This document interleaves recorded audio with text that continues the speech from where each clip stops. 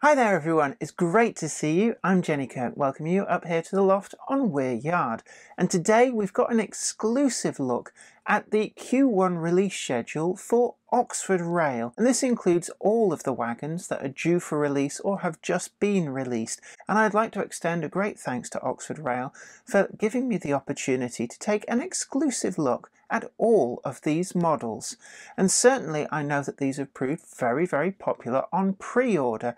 So here you are guys, here's a great first look at all these wagons. You saw it exclusively here first. And come with me in association with Trainomatic, makers of DCC decoders and accessories that are designed by enthusiasts for enthusiasts, and with additional support from Billy's Replacement Speakers, where you can find all of our merch branded for Billy's Replacement Speakers. Gronk it up, My Railway, My Rules, and a whole lot more. We've got that in the shop down below, so treat yourself to some of our great branded merchandise. But I'm really excited to be able to take a look with the generosity of Oxford Rail at their whole Q1 release schedule. So come with me, let's take a look. I'm so excited.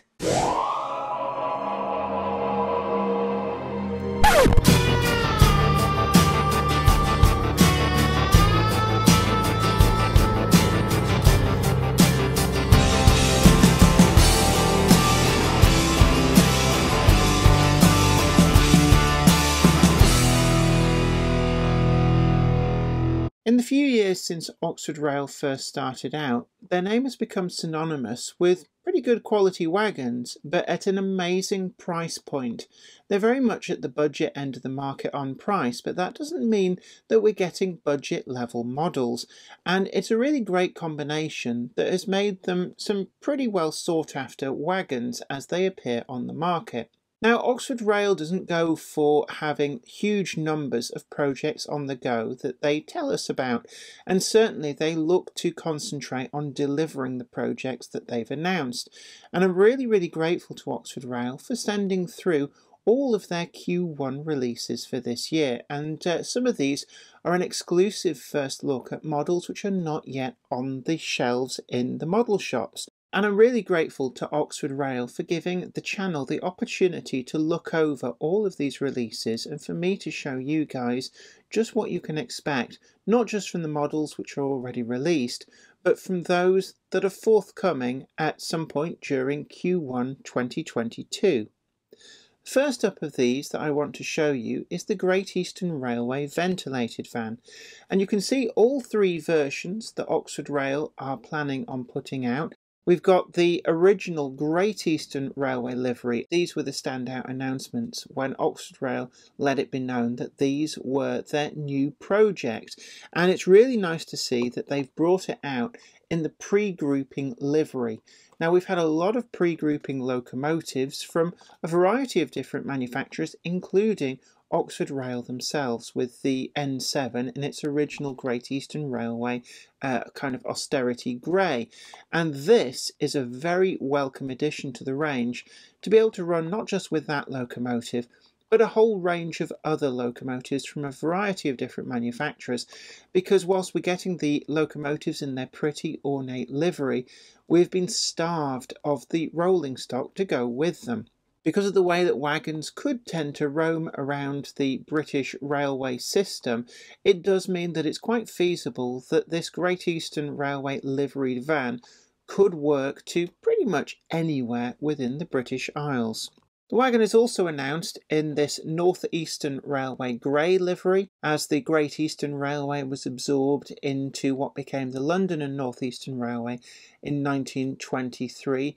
So over a period of time the rolling stock was repainted into the new corporate identity, and Oxford Rail are not neglecting this with the version that you see here in a somewhat darker grey from the almost white cream colour of that Great Eastern Railway livery. It has to be said though that not everything was painted overnight, and it was probably possible to see these wagons in an increasingly dirty and dilapidated state in the Great Eastern Railway colours probably for anywhere up to a decade after 1923, although they would have got fewer and further between as the wagons went into the shops for repairs, they would have received a new coat of paint into the LNER corporate colours.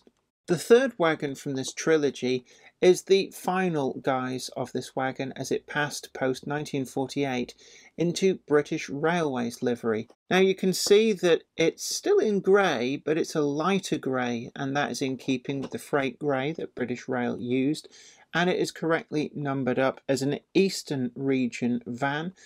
And these are a very different design to any of the other vans that we've had released from any of the other manufacturers.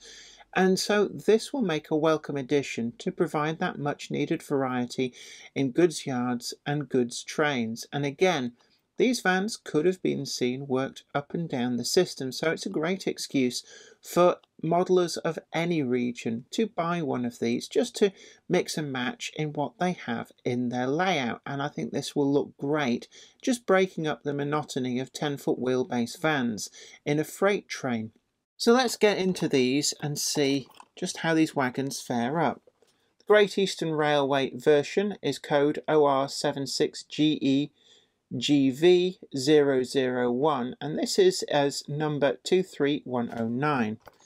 It's the standard Oxford Rail packaging, and these are a standard form factor. All of the manufacturers use this size, which does make them quite good for storage. And we also have in a little bag here, they come with 3-link chain couplings, and these are proper metal. And I'd wager that these are perfectly functional for those people who want to go down the 3-link coupling route. So that is a really nice touch. Just removing the wagon from its clamshell, and then we can really see just what Oxford Rail have delivered to the market. The detail on this wagon is really, really sharp.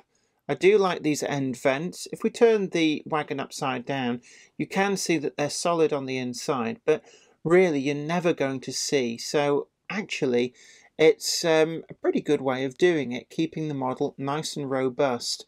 But from every other angle, they do look really good. The planking is well defined, and certainly a very light dirty black wash over this will really highlight the planking detail and make this wagon look like one that is looked after, but has certainly seen a little bit of running on the railways. Underframe detail is pretty crisp, and you can see there the tear weight, 7.2.2, and then we've got the running number on the sole bar as well as on the van body itself. This kind of dirty washed out cream, it does remind me a little bit of the later BR ventilated vans that appeared in that white livery, although this has a slight grey tinge to it. And you can see here on its own in this light, it certainly does come out more of a grey than a cream. I really like the banding on the wagon. You can see there the cross struts that go into making the strength on the prototype, and certainly we've got some nice fine detail on the door strapping and the body detail too. The underframe is got all that planking detail. We've got the actual ribs which show the construction of these wagons, and what's interesting is there does appear to be a hole there for what I would guess might be a vacuum cylinder version, and that is possibly something to be on the lookout for forthcoming from Oxford Rail, because as far as I can tell, I don't think any of these 3 releases feature any vacuum brakes. The couplings are these slimline tension locks in a slightly springy mounting, and the actual little triangular tail fits discreetly between the wheels there on the axle, and we feature free running metal split spoke wheels, and actually they are some of the freer running wagon wheels that I've seen in quite some time. The roof is integral to the body, and certainly it's all finished in what actually looks to me a really, really good representation of this Great Eastern Railway very, very light grey livery. Moving on to the next wagon in this trio, we've got it in the North Eastern Railway livery. Looking to the box code, this is OR76GEGV002, and it's a different running number, so again, mix and match the earlier livery would still be good mixed in with the later livery. There would be a crossover period, which does give you some degree of variety. Again, we get those 3-link couplings, really nice touch. And getting the wagon from the packaging, what you can see here is compared to the lighter liveried version, it is much more of a grey. In fact, all of a sudden, that very light grey wagon suddenly looks quite white by comparison, although you can see from the E and the roof that this is definitely more of a creamy grey. This livery really does show up that detail. I particularly like that door detail, so nicely done. And then we've now got the northeastern wagon plates on the sole bar. And you can see all that detail, the rivet detail, everything that's going on there. Certainly the brake detail does look good. Still got the same tear weight. And there, really crisp application of the lettering. There's no bleed through of the livery, and certainly even where it goes over the planking, we don't get any smearing of that livery at all. We also get the full load weight of 10 tons that this wagon could carry, and the end detail does show off really well. Another point to note, metal turned buffers, and they are good and firm. I know it was something on the very early Oxford Rail wagons that there was a degree of criticism that the buffers could come out really easily, and it is great to see that Oxford Rail took this on board very, very quickly and sorted that out. The rest of the underframe is as before, and we've still got those split spoke wheels, the slimline tension lock couplings, all of that brake detail, really, really nice. In fact, let's just work out if that lever is pulled down, then yes, it would apply the brake. So the brake rigging on these is the correct way round. I'm just looking there to the roof. The white, it's not a clean white. It's actually perfectly represented for a typical London and North Eastern Railway wagon.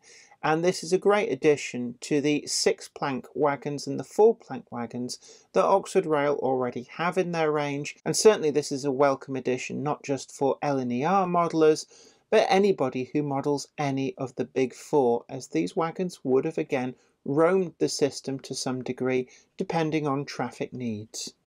The final wagon from this trilogy is the BR Grey livery, and this is code OR76 GEGV003. And again, this is another different running number, and I'm guessing that certainly in the early BR period, it'd be quite possible for a weathered up version of this livery to be mixed in to some degree with some cleaner wagons in this livery, because there really was something of a crossover period, and certainly freight rolling stock wouldn't be repainted anywhere near as frequently as passenger rolling stock or express locomotives. Still got those 3-link couplings, and actually with this livery the roof is a much darker grey. Let's just compare that. So we've got the white on the LNER one, and that's probably more in keeping with the Great Eastern Railway grey. And the livery, actually, it's satin enough that it doesn't look really flat and matte, which would look odd in wagon form, but we don't have that sharp gloss, which again would look really peculiar.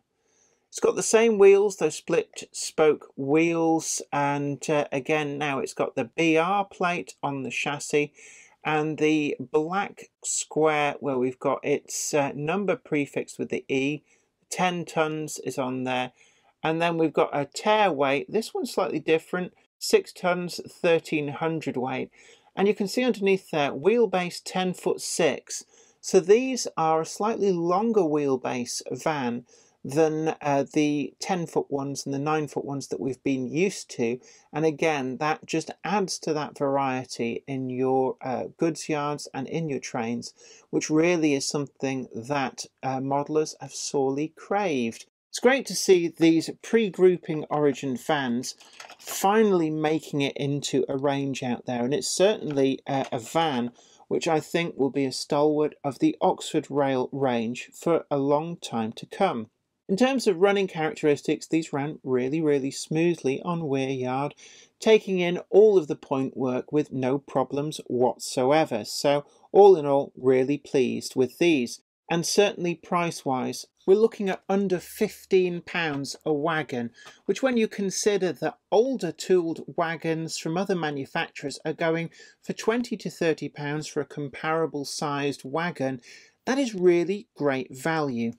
The next pair of wagons that Oxford Rail have sent over are the banana wagons.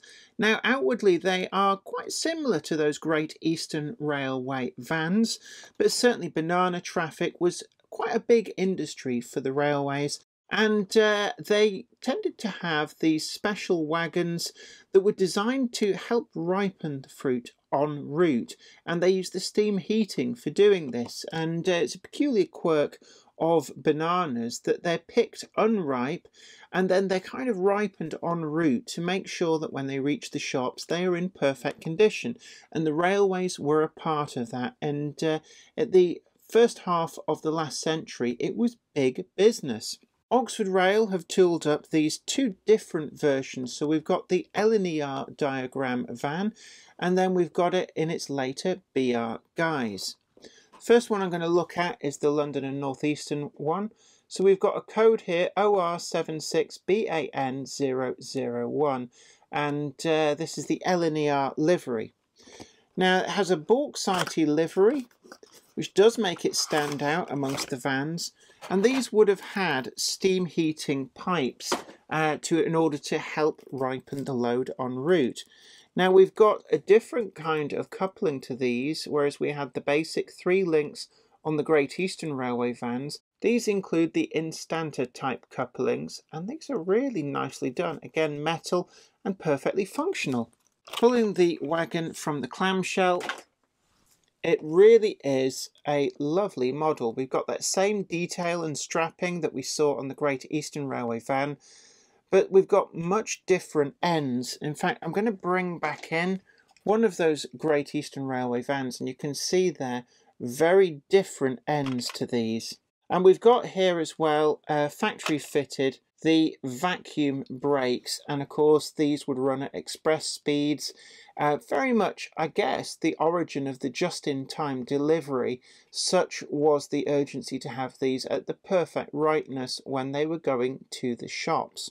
The underframe on these, it actually does clear up a little bit of the mystery I was wondering with the Great Eastern Railway vans. These do utilise a similar underframe, but you can see there that we've got the additional clasp brakes and the vacuum cylinder, and that does clear up the mystery of those extra holes. But of course you won't see those from any normal viewing angle. The wheels are still those split spoke wheels, and again really free running. But this brake detail, we have some really nice factory fitted brake detail with the clasp brakes, and this is some of the nicer brake detail that I've seen on a ready to run wagon. The rest of the livery application is pretty good. The bauxite on this has got a very red colour, and I'm guessing that these vans were painted quite distinctly. They didn't want them ending up getting used for other traffic. It was very important to the railways to have these on dedicated flows. It's got banana written on the side. Again, really sharp printing.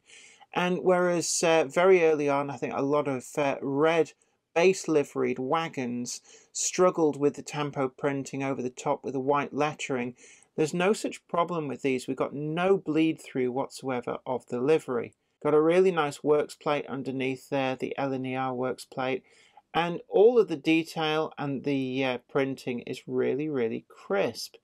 Again, I think these wagons would be improved with a slight dirty wash, and there's certainly a lot of weathering that can go on to really bring out some of this detail. Similar roof to the Great Eastern Railway vans, finished in this quite clean white, though I suspect that the white didn't remain very clean for very long in traffic.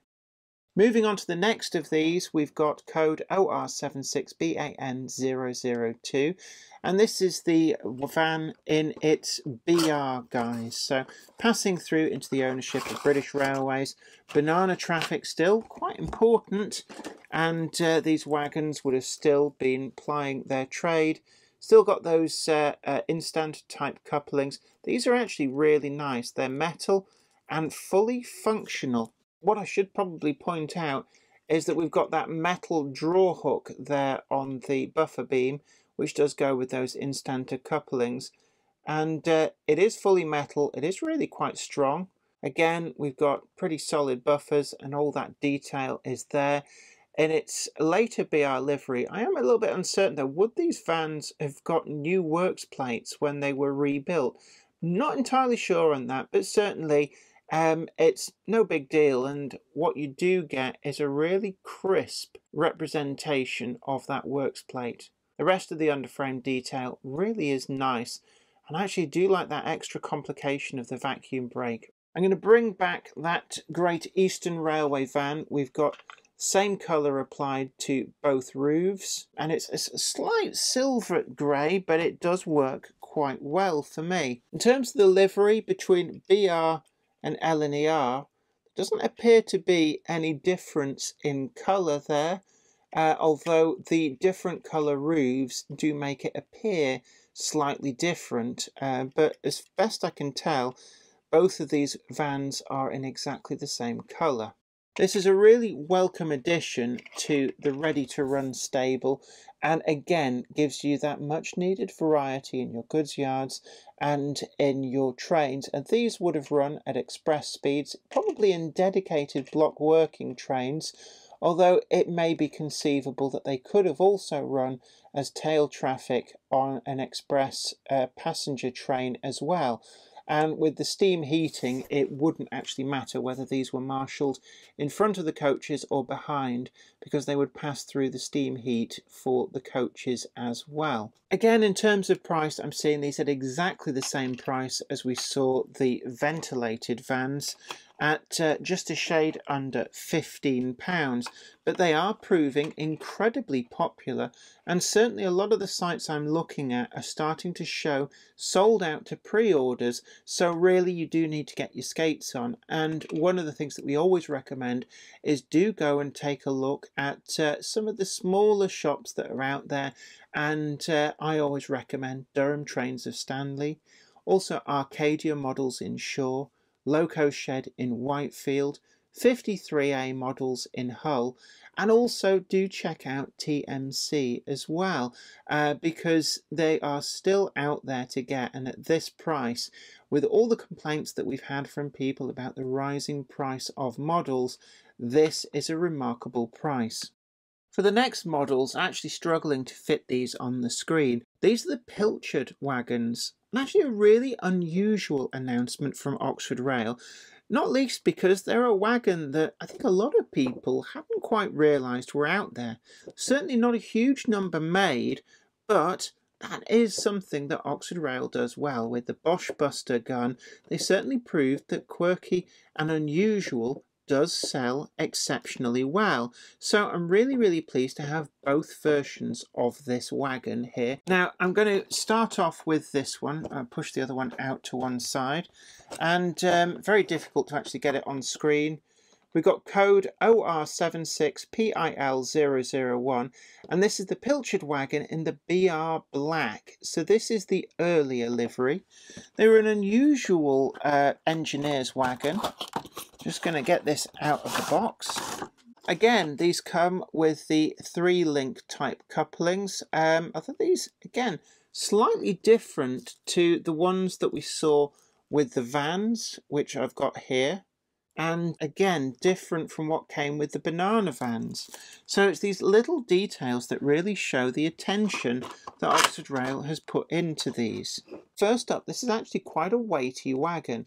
There's a good deal of ballast weight hidden away in here, and it really does feel like something that will hold the track incredibly well. The livery itself, I've seen a lot of debate online as to the livery and what colour it should be. And the general consensus is, and this is based on having looked through pretty much all the photographs that are available out there, is that these wagons weren't really ever properly painted, and that the livery that you see is generally just heavily dirtied and weathered wood, and with possibly the metal strapping having received some regular coats of paint just to stop it from rusting. In clean form, this makes the wagon look slightly odd, but again, this is a wagon which I think will make a great weathering project. And with the wealth of weathering powders and washes on the market, I can see a lot of great projects to weather down this wagon and make it resemble the really dark, filthy wagons that can be found on some of the websites out there photographed over the years. The wagon does feature a wealth of detail. These very characteristic wagon ends are modelled here. A little bit difficult to show up on the camera. They are quite dark. And we've got these oval buffers. Again, nice and firm. I think they're metal. And then we've got the slimline tension lock couplings there. These wagons were never braked other than with a handbrake, and certainly a quirky little wagon. And the fact that none of them had train brakes did mean that they were withdrawn probably quite early as early casualties of the engineering fleet. The interior features a riveted metal floor, although this is moulded in plastic. The rivet detail is actually subtle but very effective. The inside of the wagon does look a slightly cream colour. My only criticism of this might be that the interior wood, if these were unpainted, should be roughly the same colour as the exterior wood.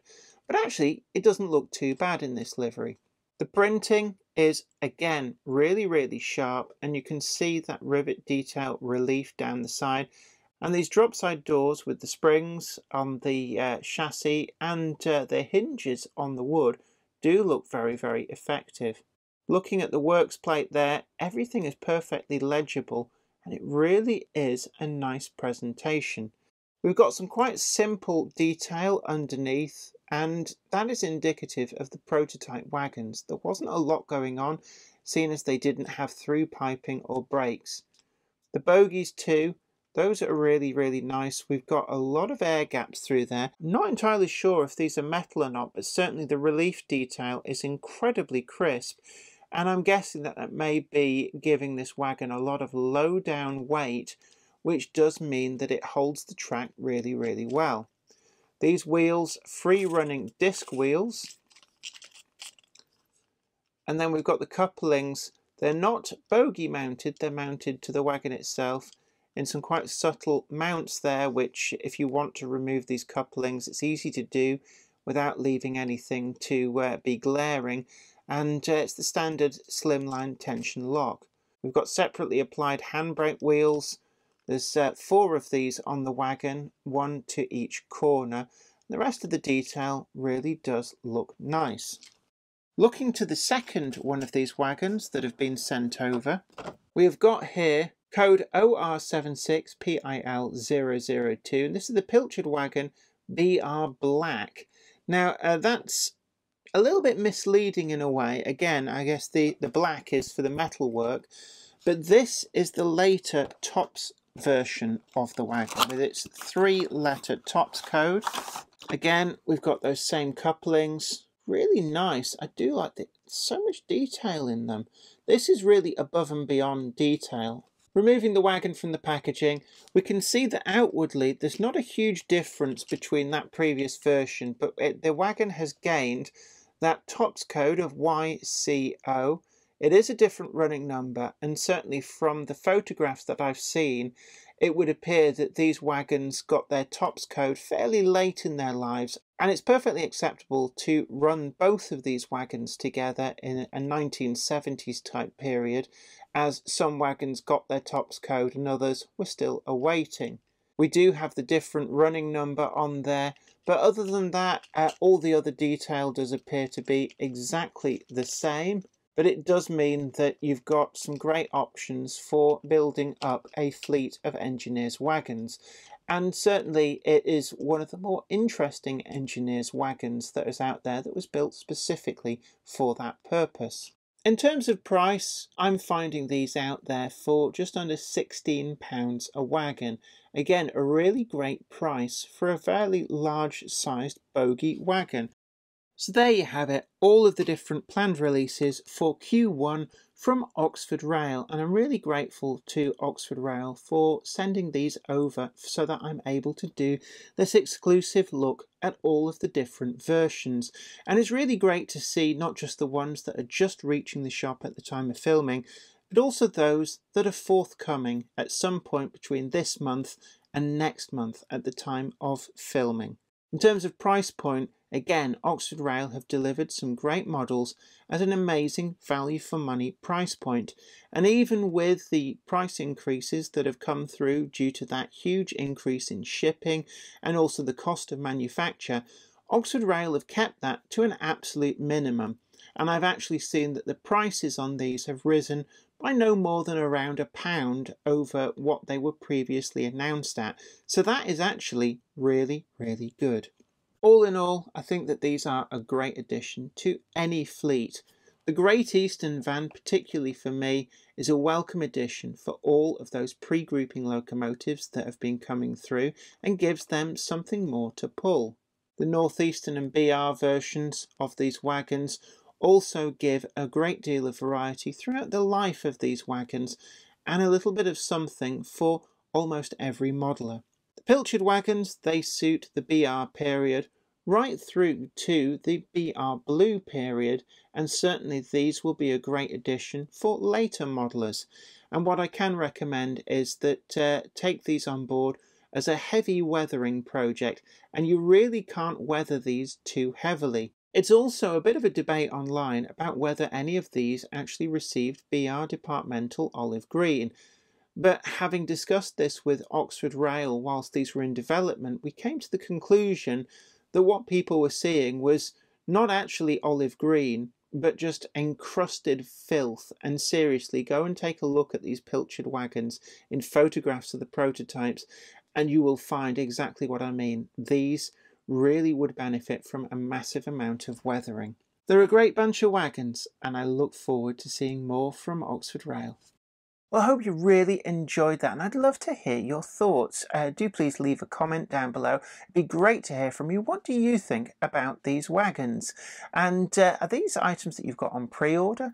Are these items that you've already received? What do you think of them? And is there something glaringly obvious that you think that I've missed in the review?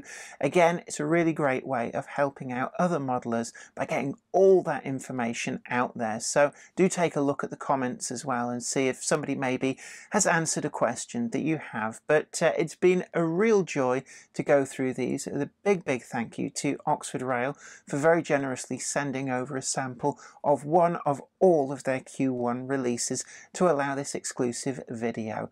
Don't forget that you can also check us out over on Patreon. This is a great way to support the channel and just help us to be able to keep making the videos that you want to see. I'd also be interested to hear from you in the comments section about what videos you want to see coming up in the future. And we are going to try and get a whole load of interviews with manufacturers, that sort of thing. So there is a lot coming from this channel.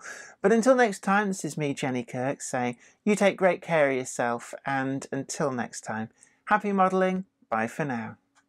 Today's video is sponsored by Train-O-Matic, makers of DCC decoders designed to be fully compatible with every manufacturer's locomotive. Visit train-o-matic.com to browse the full range and see what they've got suitable for you.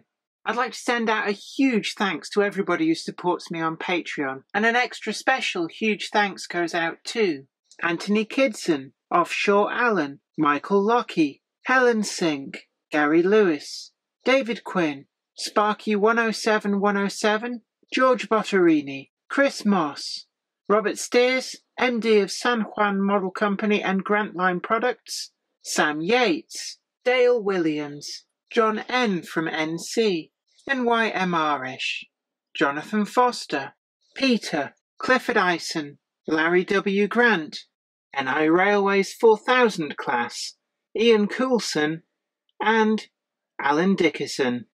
Thank you. Without you guys, I couldn't do this.